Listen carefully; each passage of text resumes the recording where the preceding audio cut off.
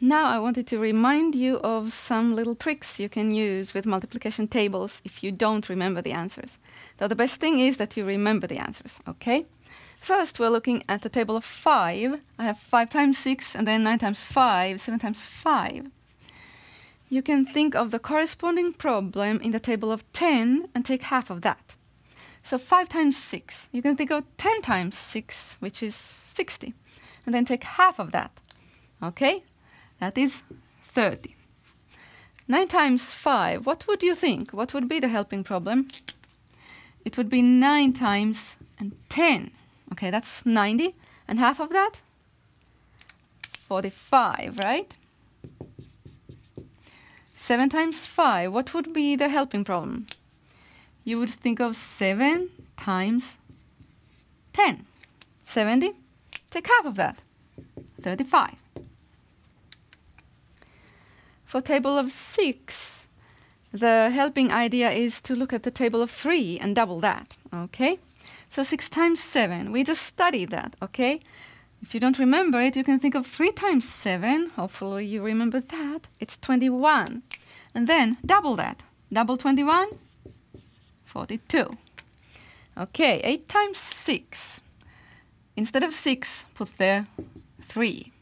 8 times 3, 24, so this is double that, 48. Or 6 times 12, instead of 6, use 3 here.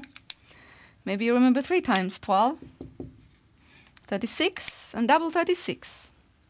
So we get 72. And the same works for the table of 4. You can think of table of 2 and take double those answers. 4 times 9. Okay, think of 2 times 9. That's easy. That's 18. And so 4 times 9 is double that, or 36. 4 times 8. You can think of 2 times 8. That's 16. And double that, 32. 7 times 4. Instead of 4, use 2. 7 times 2 is 14. Double that, 28. All right, I hope these little tricks will help you also. And now we're gonna look at the multiplication table here. It's part of the complete multiplication table. I didn't have space to write it from 0 all the way down to 12, so I just wrote part of it.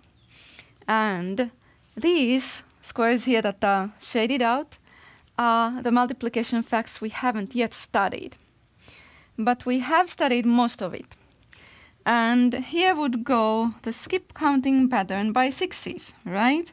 2 times 6 goes here, 3 times 6, and so on. So let's fill in that first.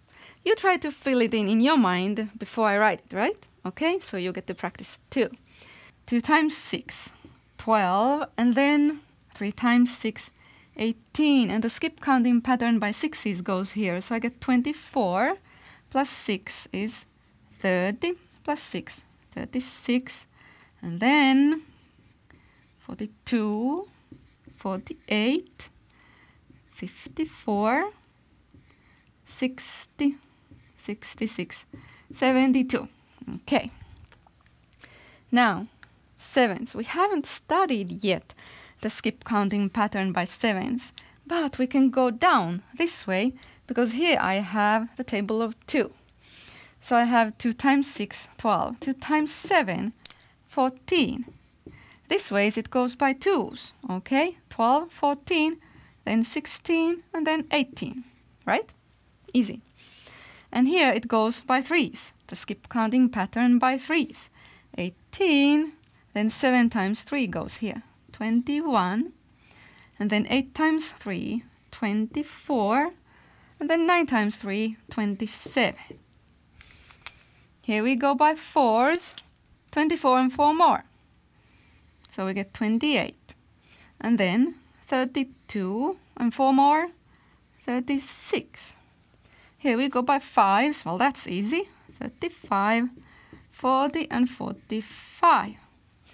Then we go by 6s again, 36, 42, 48 and 54. And all I have to fill in here is by tens. So that's the easiest of all. Okay, we're all done with this lesson.